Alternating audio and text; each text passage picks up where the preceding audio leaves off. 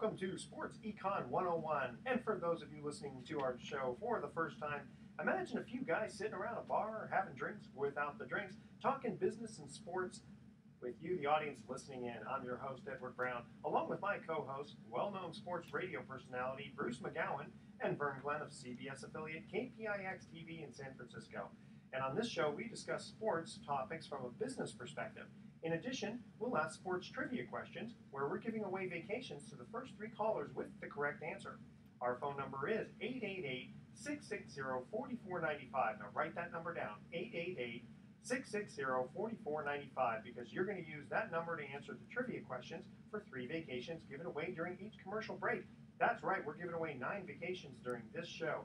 And the vacations are not sponsored by the radio station, but by Lighthouse Resort and Marina, located 1 hour northeast of San Francisco. The vacations are free. Their only request, a $75 house cleaning fee to cover those expenses. And their website is lighthouse4fun.com. And today's trivia theme is sports in the movies. And today's guest also is going to be Ron Barr, who is the main guy at Sports Byline USA. And he has been a major sports radio personality for a number of years.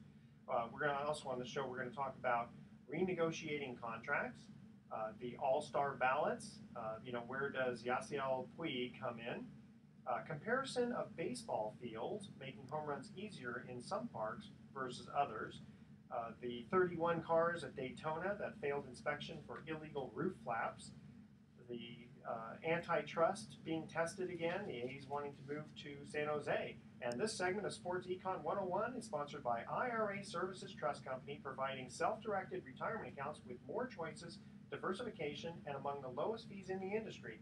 I personally use them to hold my diversified IRA. You need to check them out because they have the best prices at iraservices.com. And don't touch that dial because you're listening to Sports Econ 101, and we will be right back.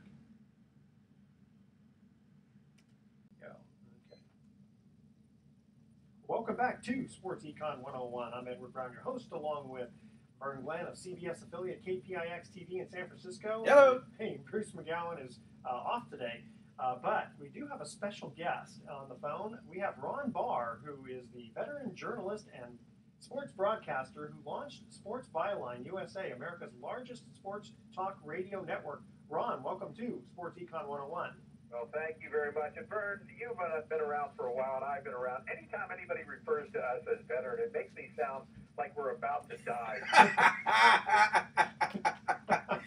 Hey, I'm right with you there, but not blowing smoke, but boy, you build a Mount Rushmore of those who have launched these types of shows, and you're up there alone, brother. Well, I thank you for those comments. And, as we celebrate our 25th anniversary as the first sports talk radio network in the country, it has not been done. I had a lot of good people involved with me. And one of the things I've always known, Edward and Vern, is that I know what I don't know, and I listen to those that do.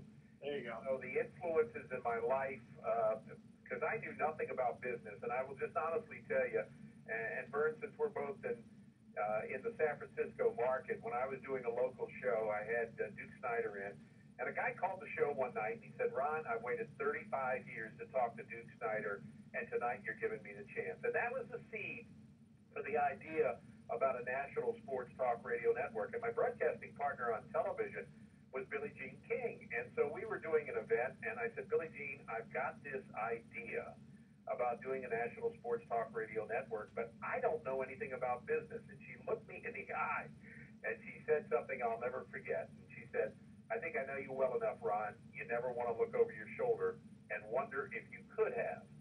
And that was the seed for it. And we launched on October 24th, 1988, with 12 radio stations across the country. I didn't know, we were only 2 hours a night, Monday through Friday, and I didn't know whether anybody would call or not. But I did know I could interview. And my first guest, first night, first hour, who flew in from Reno because he was doing an appearance up there, and then flew back, and we're not good friends, was the great Willie Mays. Wow, that's great. Well, what? Probably the only time he's ever been in a leadoff position. That's a good point. But after that first hour, Vern, I walked into the door and I said, Willie, I said, why did you go to such an effort? Because as I said, we were not good friends. He said, I like the way you treat people, and I want to be able to look back someday and say I played a part. There you go. What a story. Good guy. Okay. Yeah, and so that was where we launched from. And then my limited partnership group, you'll have an appreciation for, because it is Billie Jean King. It is Eddie DeBartolo. It is Brian Billick. It is Donald Foyle. It is Lee Steinberg. It is Darren Nelson. And all of these guys are limited partners, but they were all people that I knew could be helpful in me developing something I didn't know everything about. Very cool. Okay, tell you what, let's get right into baseball. The All-Star Game is going to be coming up, and I was going to ask, do you think the ballots are fair? Okay, because now we're talking about Yasiel Puig. Some people are saying, hey, it's too soon to allow him to be in the All-Star Game, but it is kind of for the fans, right? Well, I think, Vernon, I'd be interested in how you feel about it, because I think you and I both come from the same direction, as we both know it doesn't matter what we think, because it's all about money, and it's all about ratings, it's all about entertainment now. It's not like the old days where, you used to get excited about the Midsummer Classic. I don't get particularly excited about it, but to me, the ballots are never going to be fair as long as you've got the fans, because they're going to vote with their hearts rather than with their heads. Exactly. Yeah, it's first and foremost, it is a fans' game. And Ron, you and I have been around long enough to remember when they had this thing twice a year. Yeah. I don't know if the listeners realize that, but yeah, they used to have 2 All-Star games a year. And then finally, somebody in the front office said, hey, let's really make it mean something. Yeah. The winner will get home field advantage for the World Series. But back to the point of this being a fans' game, that's just it is what it is. It's an exhibition game, and business being business, they're going to find a way to get Puig in there. There's always money in there, because the guys who won got paid more than the guys who lost. Right. So, when you're talking millions of dollars that they get, if they get an extra, 10 or 20 grand, it's not that big a deal. But still, there's a little bit of pride, too. Even But before. you're missing the point on it. It has nothing to do with what the players are getting paid in the game, whether they win or lose. It's what sponsors will connect themselves to the balloting effort for the home run derby and all of that stuff. So that's where the big money is. Oh, no, I get you, Ron. I'm thinking about just from the standpoint of players, like, trying, playing their hearts out. Obviously, they don't want to get hurt, but they're playing hard because there's a little bit of pride in there. Well, it's what they do. I mean, they're professionals, and so you just line it out there, you roll the ball out there, then they're just going to go ahead and play. But I think what Ron was talking about, getting those players in there and getting those sponsorships, kind of leaning forward with the wallets in their hands. You got to get those big names in those home run derbies and in the game itself. And the trending guy in the game is Yasiel Puig, and so they came up with that extra roster spot, and they've got him in there along with 4 other names, and that's how they're going to get Puig in there. But then you got the coaches who have to kind of face, the rest of the players, and there's all the stuff behind the scenes that. Well, the managers have to face the other managers because they're saying, well, what about my guy? Yeah, my guy's having a great year. Yeah, so there's a lot of stuff. But every year somebody's going to get screwed, huh, Ron? Yeah, no, you're absolutely right about that. And when you bring up Puig, about him, you got to remember he's only been in the baseball, Major League Baseball for a short period of time. Is that an all-star? No. To me, I mean, well, he's an all-star this year. Judge him and call him an all-star. Has he had good performance? Yeah, but the pitchers don't know him yet. They haven't adjusted to him yet. And at some point, the other day against the San Francisco Giants, what did he have? 0 for 4. 7 strikeouts in 2 games? Yeah. Yeah, but the thing is, if you look at, how did he do in June? Now, remember, we're talking about the All-Star Game, and theoretically, each year should stand on its own. So he has 44 hits, surpassing the 42 by Pittsburgh's Bob Elliott in September of 1939 for second most in the player's first full calendar month. And I totally agree with you that if the pitchers don't know him yet, he probably does have an advantage. Yeah, but these veterans, these guys have been around that have labored in the league for years. I mean, boy, look at fella for the Giants, been in the majors for 10 years, finally gets in. Scudero, veterans like that, they want other veterans to get in who have been around, who have really earned it, instead of a guy that's been up for a couple months. Okay, and here I want to finish off our first segment with this kind of stuff that we were talking about with the All-Star Game. Okay, so these are the biggest, quote, mistakes, and I was just looking online about this, all right, because we're talking about Puig. 2012, selecting second baseman Dan Uggla over Aaron Hill. Okay, now Uggla was hitting 221 with 12 home runs and 45 RBIs, but Hill was hitting 300 with 11 home runs and 40 RBIs. But you know what? That's going to happen every year, though. I mean, somebody with better numbers is going to get squeezed out. There's guys that get voted in that are on the disabled list. I mean, how does Troy Tulowitzki get voted in? The fella might not even play. He's been hurt. Yeah, good point. Okay, 2013, right? Oakland A's, All-Star third baseman Ben Zobrist with 262 average, 5 home runs and 45 RBIs over Donaldson, who's hitting more than 50 points higher with 15 home runs and 57 RBIs. Yeah, and I feel bad. You know what? And it's been said time and time again, the Oakland A's, that's the best team nobody knows. Yeah, and they never get any respect. Tell you what, we're going to cut to a commercial. But I will say this before, not to jump in, and Ron might back me up on this one.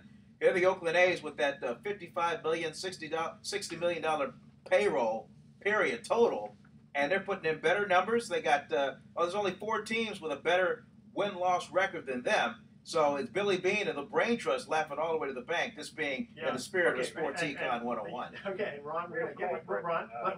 Ron, hold on. We have to come to our break. When we come back, we're going to have you chime in. Okay, the theme is sports in the movies. Okay, first commercial break in The Longest Yard. What was the name of the original? The original one, and I think even the second one too. What was the inmates' team's name after stealing the guards' uniforms? Again, don't say until after we come back from break. The first 3 callers with the correct answer win a free 3-day 2-night stay at the Lighthouse Resort. Their website is lighthouse4fun.com. Call 888-660-4495 to answer this question. In the movie The Longest Yard, what was the name of the inmates' team after stealing the guards' uniforms? So it really belonged to the guards. 888-660-4495. Make sure you include your name, email address, speak slowly, spell out your email one letter at a time. Don't touch that dial because Sports Econ 101 will be right back. Okay, that was good first segment. Yeah. All right. Just, I need to give me just 30 seconds here. I got to save the file here. You having fun so far? Yeah, you don't want to lose the file. Yeah, don't lose the file. It's not good. Yeah. Okay. Let me do this.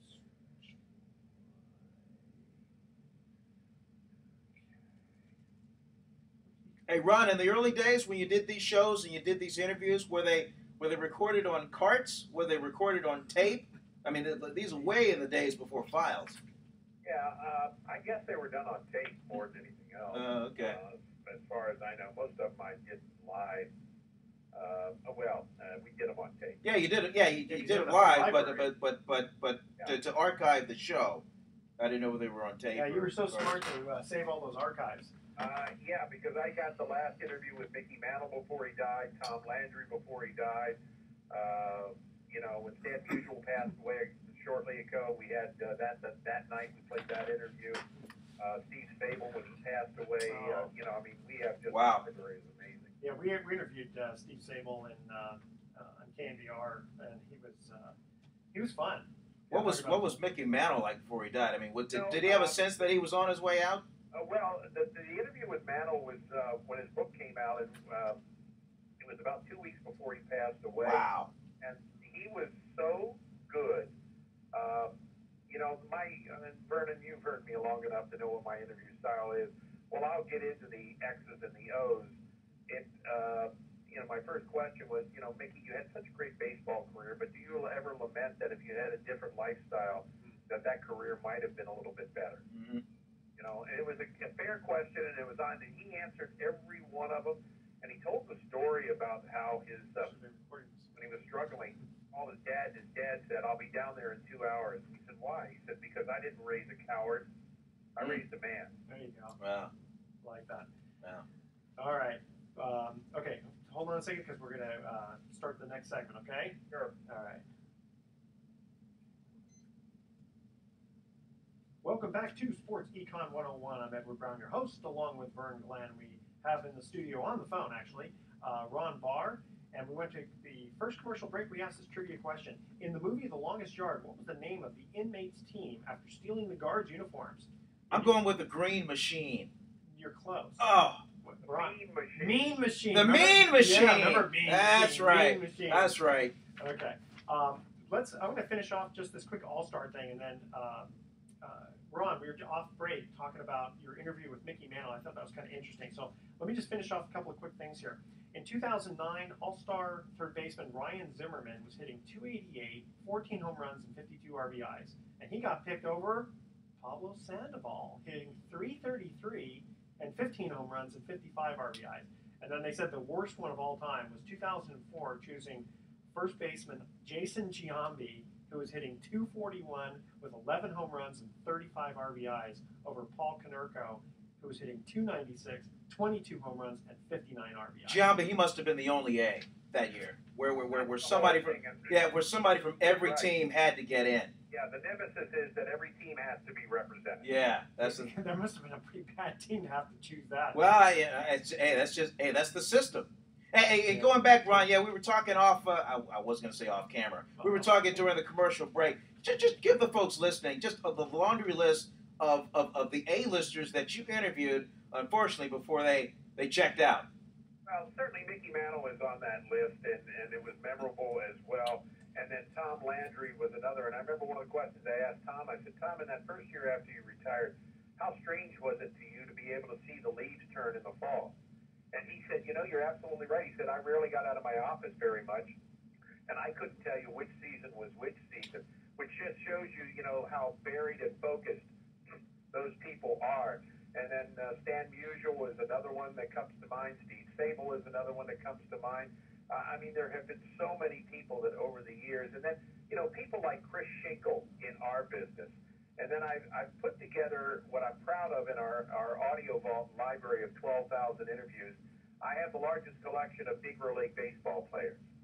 And, somebody like a Peanut Johnson, and I'm sure you don't know who Peanut Johnson is, but Peanut Johnson was only 5'6", and she was one of only 3 or 4 female players in the old Negro Leagues, and she was a pitcher, and she was a damn good pitcher too, by the way. Not a knuckleballer. Yeah, and so we have we have all of those in the library, and they're things that as we move on in life and we lose some of these people will be able to go back and listen to them talk about their careers and about their lives and what it was like, growing up during some difficult times in this country when it came to race relations and everything.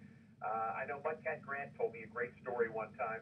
I asked him, I said, baseball has been so important to the African-American community.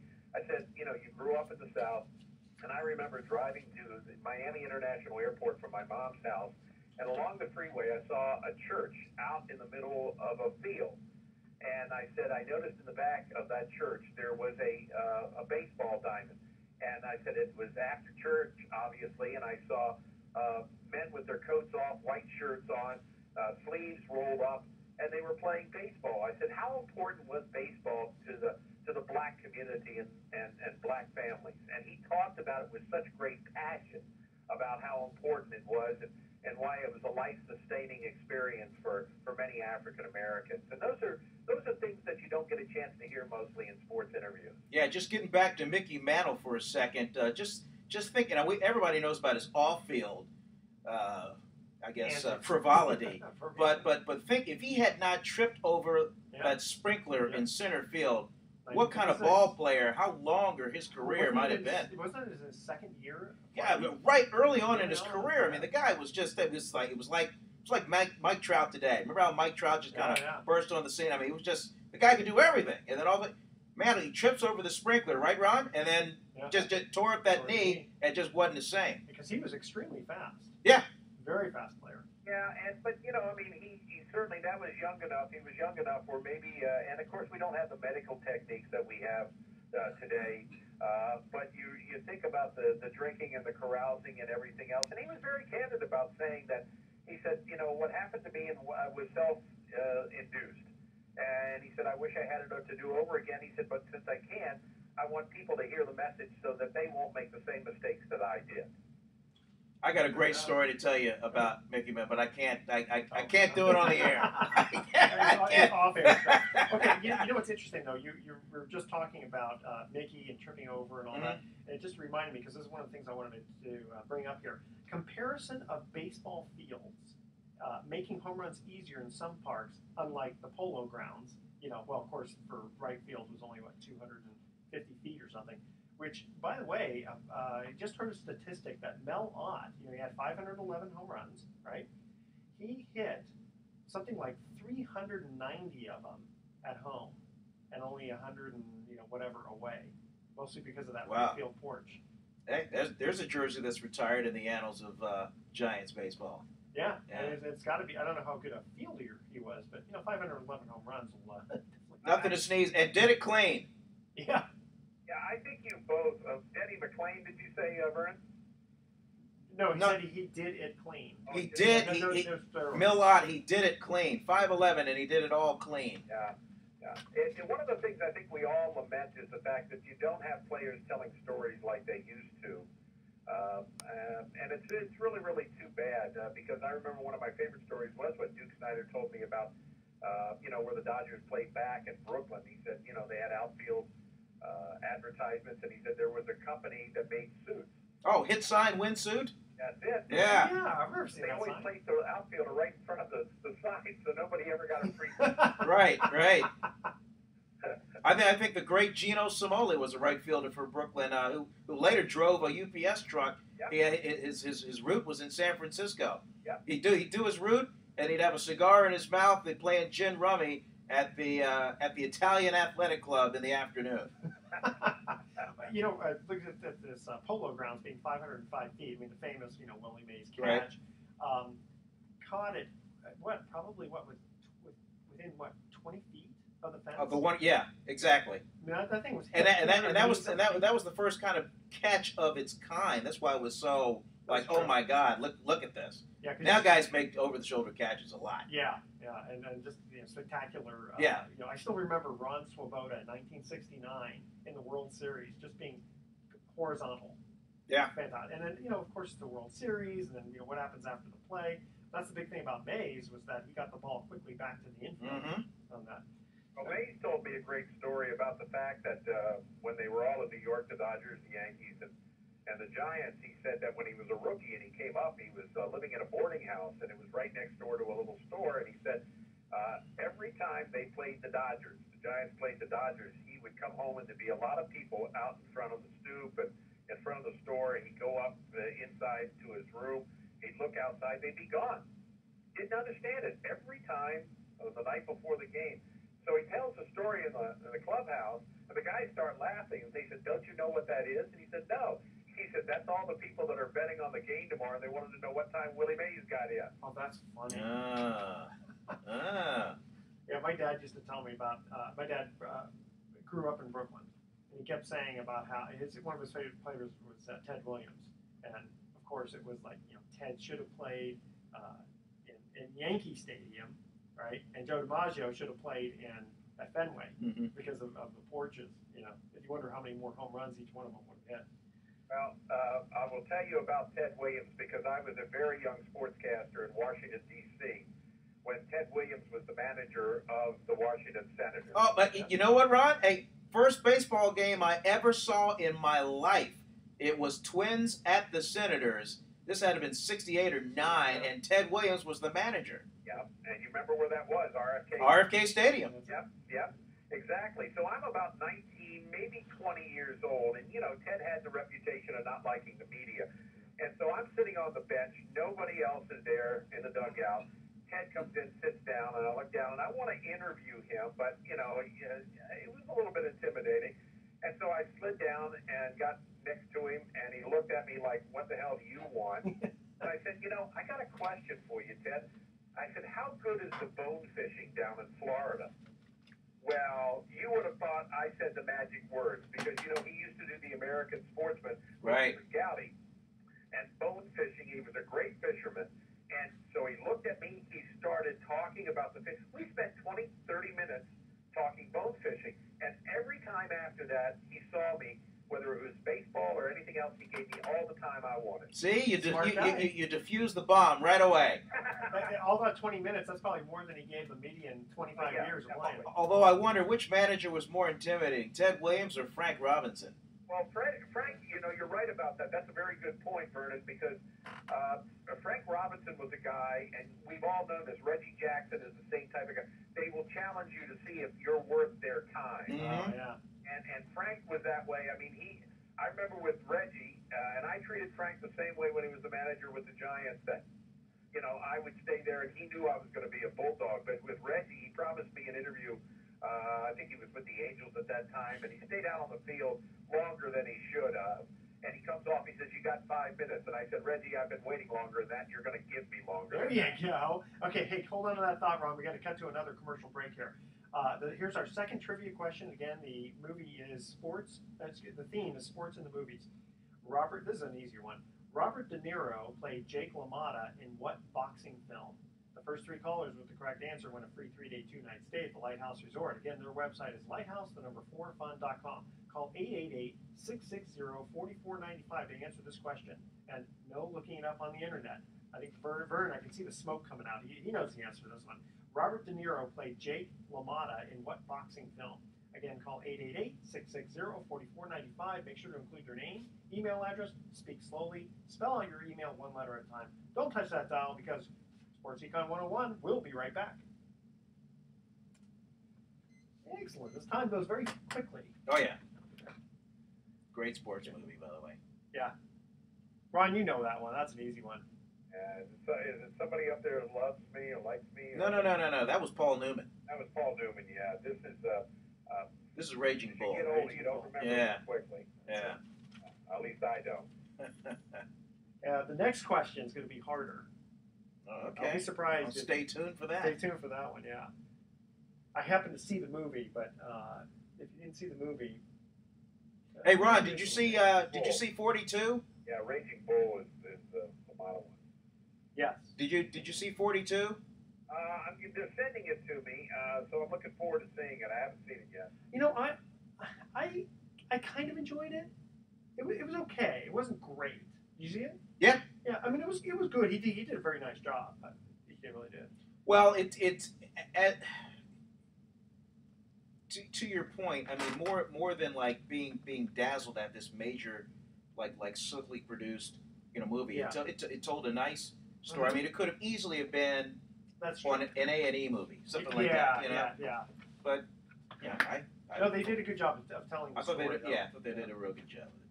Love Branch. Kind of funny. I had the guy that was the stand-in for the actor who played Robinson, who did all the baseball scenes and the thing, and it was interesting to get his perspective on what it was like to do the movie. It was different. Interesting. Okay. Got some baseball stuff here. Okay. Here we go. Welcome back to Sports Econ 101. I'm Edward Brown, your host, along with Vern Glenn. And on the phone, we have Ron Barr. When we cut to the second commercial break, we asked this trivia question. Robert De Niro played Jake LaMotta in what boxing film? Vern, you know that one. Raging Bull. Raging Bull. Good movie. Enjoyed that. Okay. One other quick thing about Major League Baseball, because it reminded me with Yasiel Puig, is what about these guys who are playing well and decide they want to renegotiate their contract? What do you feel about that? Well, I think it's more too young to do that. But I think it's more their agent talking than anything else. I mean, the agent's job is to squeeze every penny he can out of an organization. Yeah, but so when you sign a contract, though, I know. It just happens every year. Somebody usually the player's in a contract year, right, Barr? Usually it's one of those deals when he wants to go ahead and renegotiate. You got to remember that really doesn't come into play that much in baseball because they don't have any leverage to be able to jump teams or go anywhere else, and it's really up to the team. I mean, if you take a look at the talent players that have been young, you don't hear them asking for more money. They'll ask for an extension, or the club will realize that they're talented and they'll try to buy out the years for arbitration years so that they have them under contract until they become free agents. So you really don't hear that from young players in baseball very much at all. Okay. I was just reading a book by on the life of Vernon Lefty Gomez, who has Bay Area roots here, and I am just amazed. Now these are the New York Yankees, Edward. I mean, this is like 20s and 30s, but how year after year, like the stars of the team would have to really walk into the office and kind of plead their case just to get a raise for a few extra dollars. Yeah. And we're talking about salaries that's pretty much tip money to the clubhouse guy today. Well, you go back to the early 20s with the antitrust, and the exemption. And in fact, that brings me to my next point here is that the A's, they've been wanting to move, and they're testing the, what do they call it? Not the reserve clause. Is that what they call it, the reserve clause? Because here it goes, 1915, the Federal League, they were trying to, they sued MLB. And in 1922, Oliver Wendell Holmes wrote that baseball is a personal effort not subject to antitrust. And that's basically what kind of solidified so far. Because it hasn't really been, it's been kind of tested a little bit, right? But you've got Major League Baseball against, they get San Jose trying to get the A's. And San Jose, Fremont before that, trying to get them. I mean, it's clear that the owner wants to move that team. Exactly, and they have here. Okay, so lawsuit was filed, and it's challenging the Giants' territorial rights to San Jose under baseball's antitrust exemption. That's what they call it. And San Jose originally was held by the rights for the Oakland A's, the Haas family, and then he just gave it to the Giants, and it's been Giants territory ever since. Did he sell it to them? Yeah, he must have sold it to them. Yeah, but not for big dollars. No. Yeah, what's really stupid about it all is that the Giants have their fans, the A's have their fans, and the Giants, it should come down to if you compete on the field, you're always going to have people that want to come out and watch the product. If you don't, you're supposed to get a pass on that. I'm sorry, I don't believe in that anyway. So if you take a look at the New York Giants and also the New York Jets, they both play in New Jersey. I mean, so I think it's a little bit senseless. We got to come into the 2000s with the idea on this, and hopefully they'll get this thing resolved. But you're not going to get it with Bud Selig as the commissioner. That's for damn sure. Well, the Giants don't want the Golden State Warriors to move to San Francisco. Exactly. I mean, it's right in their backyard. The Giants don't even want it. Yeah, and the reason for that, I'll give you some insight on it because I have a little bit of inside information on this thing, is that they wanted the Warriors to jump into an arena that they were going to build on their parking lot corner to the baseball stadium, and they wanted to have them under their thumb. Well, I'm sorry, when you have Peter Goober, who is a master entertainer, and also Joe Lacob, who has the money, they are not about to become a subservient tenant to the San Francisco Giants on that sort of thing. And I was talking to a friend of mine who's with the team, and he said they checked the overlap, and he said when it came to any scheduling as far as ball games for the two teams, it was only less than 5. So it's not, like traffic will be a major problem. Right. I said to him, well, what about if you happen to have, the circus in town or an ice show or something else? He said, yeah, to some degree. He said, but it would not be a major problem. But to think about it, Rod, boy, if they get that thing built right next to the bridge and they have it looking like the Opera Plaza that's in Sydney, Australia, wow, what a jewel that's going to be. But it is. And I wonder if it would make AT&T Park all of a sudden look small. Sure. Yeah, I don't think so. It's not so much as the smallness of it. I mean, it's a baseball stadium first and foremost. That's why the Kraft Bowl is moving down to the new Levi Stadium down in Santa Clara. I mean, it is what it is, and it's always going to be a draw as long as you're putting a good product on the field. So when did the Oakland Coliseum, because they have both basketball and baseball right there, is that the same sort of issue? They were kind of sharing, you know what I mean? Well, the stadium was for the outdoor venues, and then the arena housed the Warriors, and they had the Contras that wouldn't be so big, they'll have to move it to the stadium.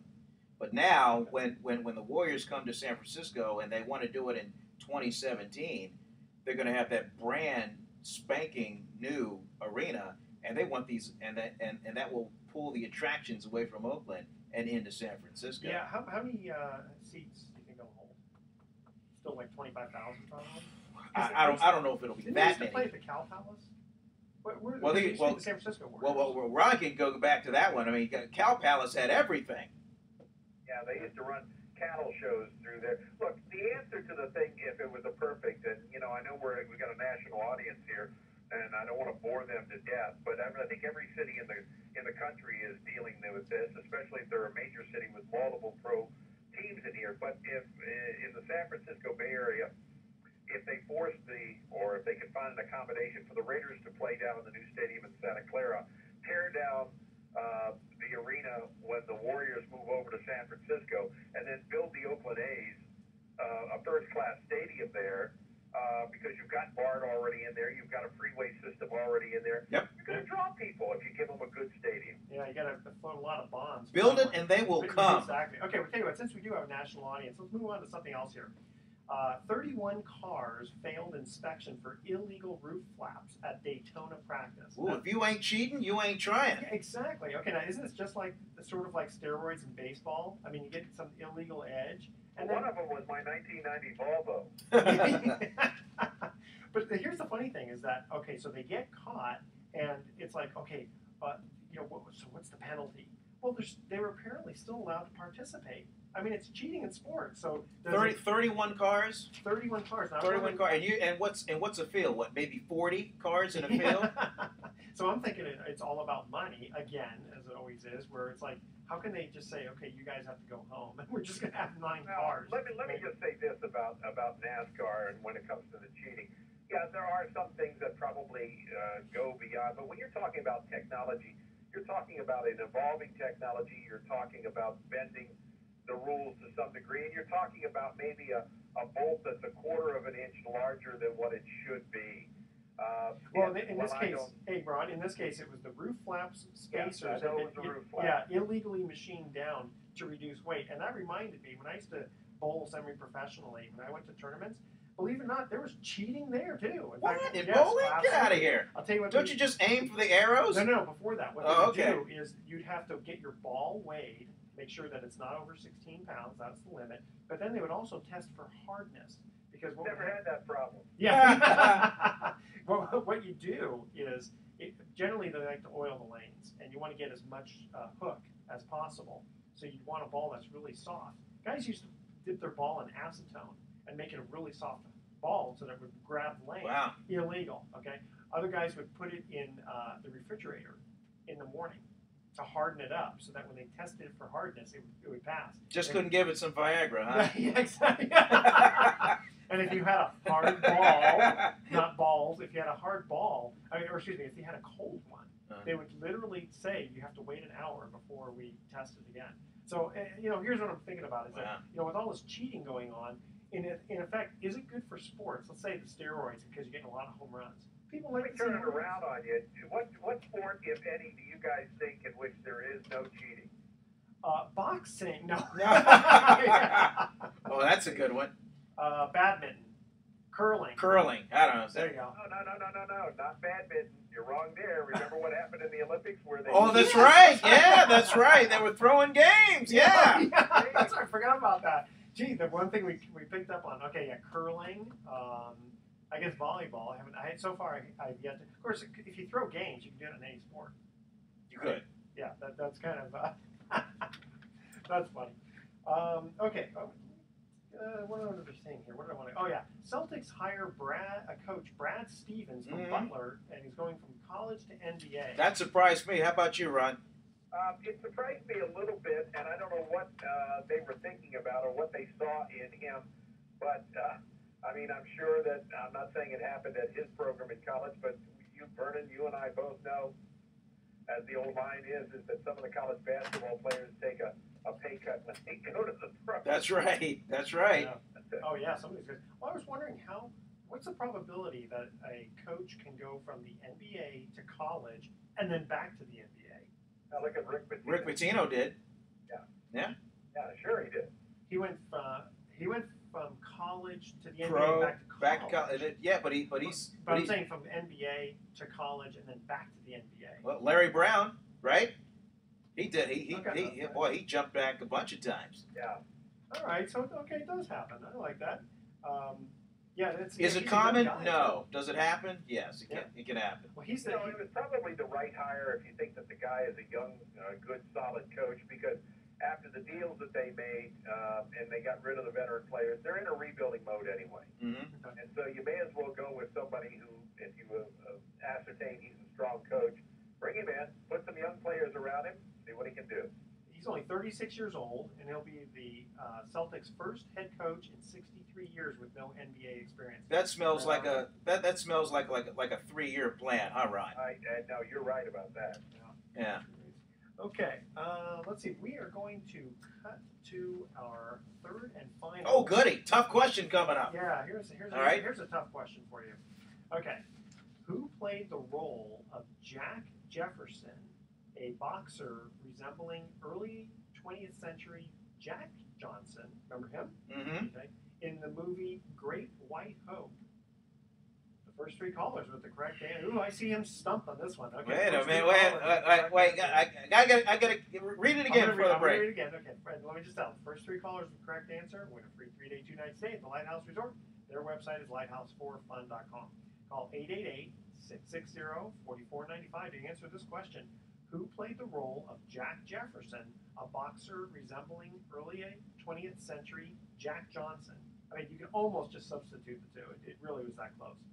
In the movie Great White Hope, make sure to include your name. I got a good guess. Okay, you make sure to include your name, email address, speak slowly, spell out your email 1 letter at a time. By the way, Ron, do you know the answer to this one? Nope. Okay. I'm sure you will have heard of the actor, though. That's a for sure. Okay, don't touch that dial because Sports Econ 101. We'll be right back. I think I know. Okay. All right. Without looking down. No cheating here. Where is the Lighthouse Resort? It's between Rio Vista and Stockton. It's in the Delta Loop. Okay. Now, here's a secret. Nobody knows, so you can't repeat this, but I own it. That's why I can get the vacations. Okay.